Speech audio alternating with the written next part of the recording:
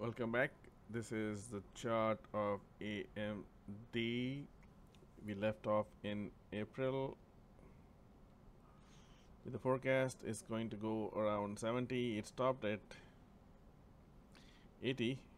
It didn't reach the 75 we were looking for.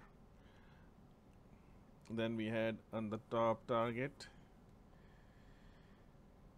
111. It went there, stopped there for 3 days, and it jumped to our next target 130, and then it reacted from there very badly. It came back to our target, and then now that is becoming like a base. Went up again around $13. So this is where we are.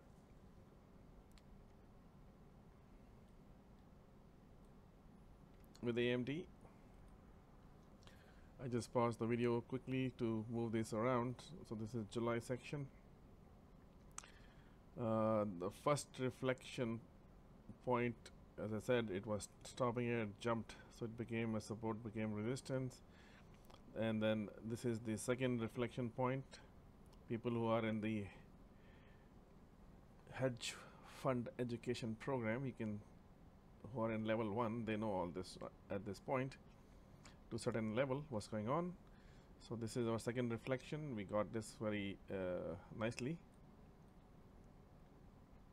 130, it was already noted, and then we have this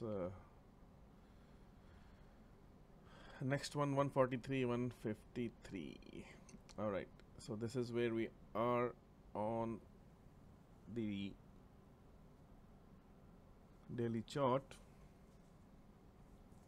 Let me look at few more things. An extremely bad panic move. It is going back still to the same target we had before, 75. If it breaks down very hard, something has to be very nasty to do that.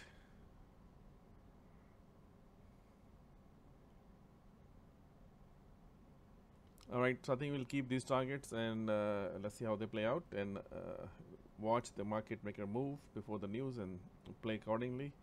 You should be in positions, or you can do vertical spreads, or you can do other hedge trading. That is a different thing. You should be getting into the course to understand all this, how to play that game.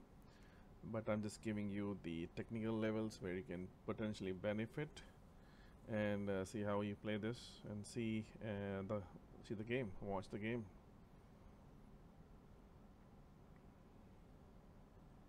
So this target is hit, as I said, and these are what targets which I am looking at this point to have a quick run. Thank you.